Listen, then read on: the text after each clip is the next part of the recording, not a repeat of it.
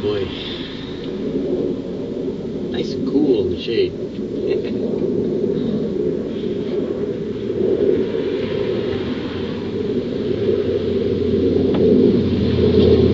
The challenges we face each day can always direct us in a variety of opportunities to look at what we're facing from either a positive way, a negative way, a circumstantial way, a God-directed way, a intellectual way, a spiritual way. There's a lot that occurs that God uses that we look at sometimes and say, oh, well, this is obviously something that God never intended for me because it's too big for me to handle. Or, well, God wouldn't let that happen to me. I mean, after all, I'm one of his children. Part of having a personal relationship with God is the idea that he's personal and that when you have a need to know, you can always go to him and ask him for wisdom. Because, you see, knowledge is just simply seeing and understanding, or seeing and taking in information.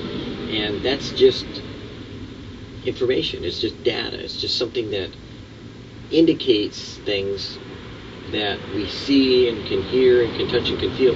But it doesn't mean that it's wisdom. Wisdom is something that allows us to see beyond just the data and to put the pieces together so that we can see a complete picture of what's going on. God always has that picture in mind when he's looking at you. And so when we lack wisdom, God says that we should, if we lack wisdom, ask him to give it to us, because he would not chastise us for asking, but rather he would desire for us to ask him first, than to go off with our own ideas of what's going on. Seeking wisdom from him is a commandment from the Lord.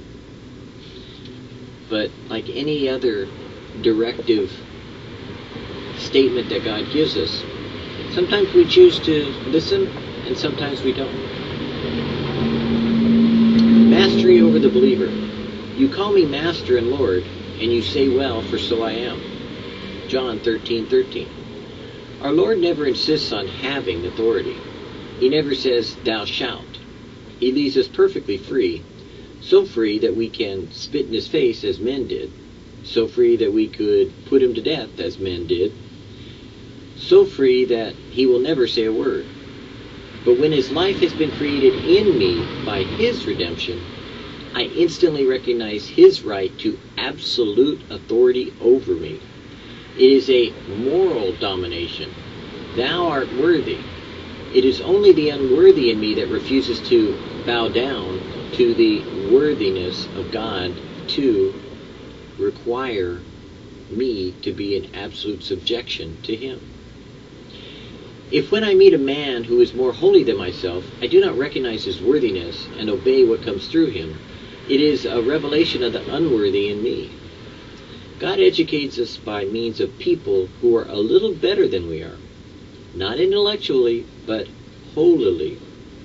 Until we get under domination of the Lord himself. And then the whole attitude of the life is one of obedience to him. You see, if there's another person who appears to be better than we are, then we react to that. And we feel as though we need to pick and choose and find how we're better, rather than honor the holiness that God has created in them. If our Lord insisted upon obedience, he would become a taskmaster and he would cease to have any authority. He never insists on obedience, but when we do see him, we obey him instantly. He is easily Lord, and we live in adoration of him from morning till night. The revelation of my growth in grace is the way in which I look upon obedience. Do I obey? We have to rescue the word obedience from the mire. Obedience is only possible between equals. It is the relationship between a father and son, not between master and servant. I and my Father are one. Though he were a son, yet he learned the obedience by the things which he suffered. The son's obedience was as Redeemer because he was son, not in order to be son. In other words, we don't become a Christian because we obey. We obey because we're a Christian. In other words, we choose to obey instantly those things that God says because he has made us equal with him, and he involves us in his holiness to be complete and filled with that nature that he has, that would not seek its own glory, but seek the glory of him who sent him. So, as Jesus has sent us, we don't seek our own glory or our own holiness or our own righteousness, but we seek to honor him who has made us holy and righteous and deserves all honor and praise for it. And because of love, we enjoy doing that. It's hard to put the pieces together with Chambers sometimes in that way because we're so far selfish and more selfish than most any other being that have lived in the centuries, actually, because we hide our selfishness in a form of righteousness that God finds abhorrent. Because we take for granted the things that were given us, and we don't count the cost of what Jesus did by being obedient to the Father and giving us an opportunity to do the same. Who do you want to be? Like Jesus? Or do you want to be like your image of who you think you are? The choice is yours.